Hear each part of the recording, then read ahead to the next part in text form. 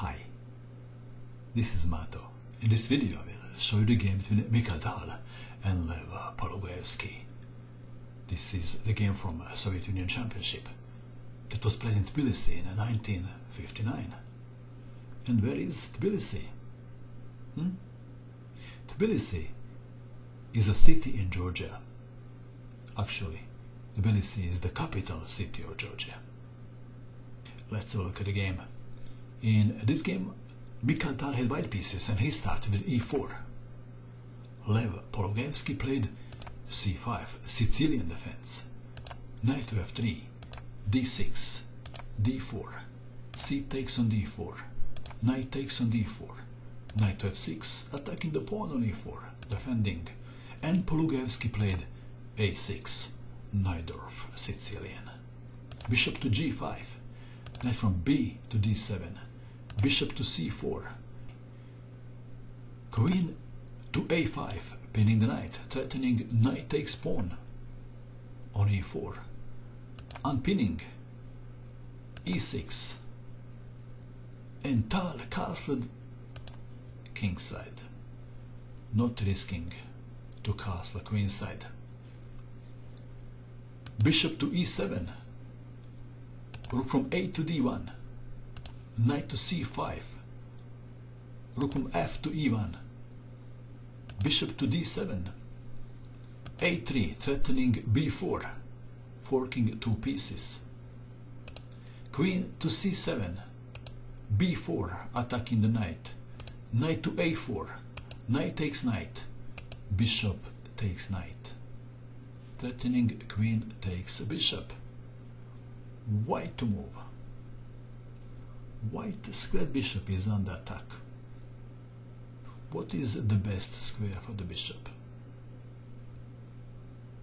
Is it b3, a2, d3, or something else? f1. What would you do in this position if you had white pieces? Tal found the best square for his bishop. He sacrificed the bishop on e6, and this is not even clear if this sacrifice will work. The game continued. Pawn takes bishop, knight takes on e6, attacking the queen and the pawn on g7, queen takes on c2, and black would be extremely happy if he can exchange queens. Queen to d4, king to f7, attacking the knight and defending the pawn on g7. Rook to c1, attacking the queen. Queen to a2, threatening queen takes knight. How to defend the knight?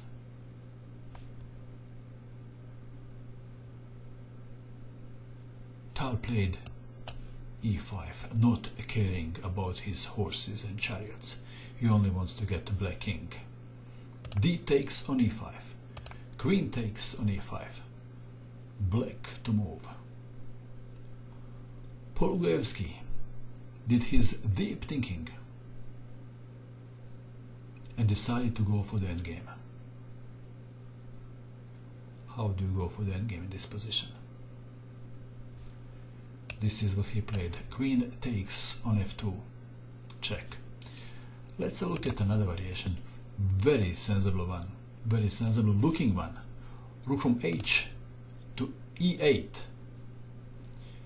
Then Tal would probably continue like this. Bishop takes on f6, bishop takes bishop, rook to c7 check, rook to e7, rook takes rook, king takes rook, queen to c7 check, bishop to d7, knight to c5, discover check, and after king to f7, queen takes on d7 check, winning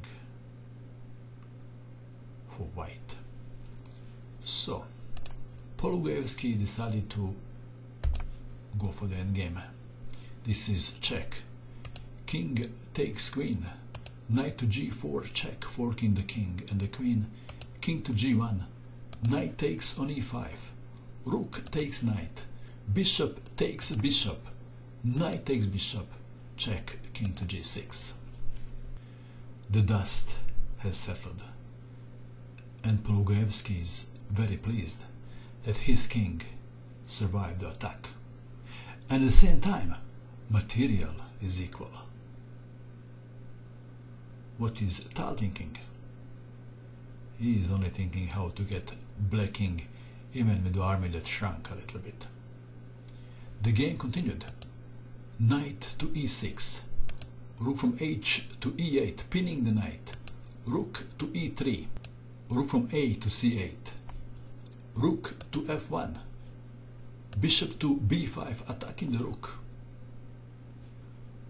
rook to g3 check, king to h6. White to move, what now? If, for example, rook to e1, then g5, and black is okay. So Tal captured the pawn on g7 with knight, rook to f8. If bishop takes on f1, knight takes rook and white is better. Rook to f8, rook to e1. Tal is not interested in exchanging rooks. Rook to f6. White to move. What is the strongest move for white in this position? Have a good look. What would you do? The strongest move is no jacking. Making a safe room for the king to avoid back rank problems. Rook to c2, rook to e4, threatening what? Checkmate.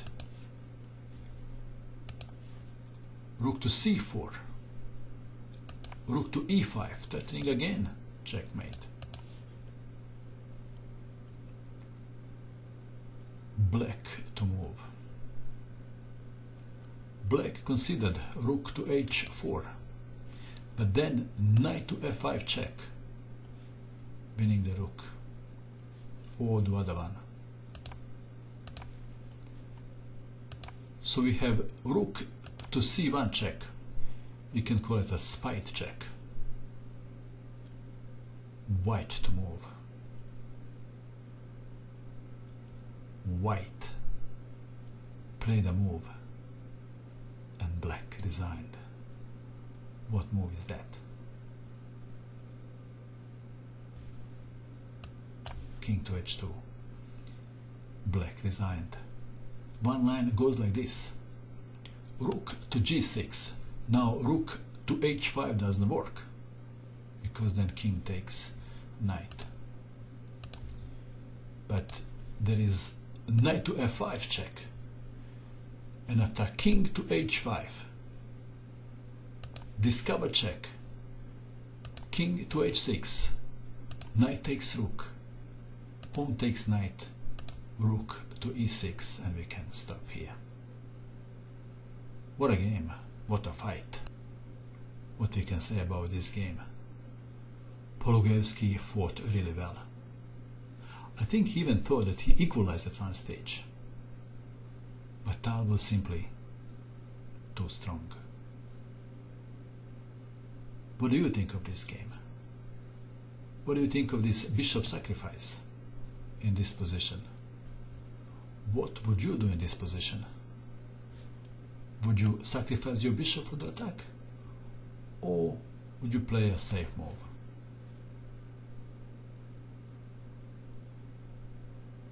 That is all. I hope that you enjoyed watching this video. I wish you good luck with your king hunt, and bye for now.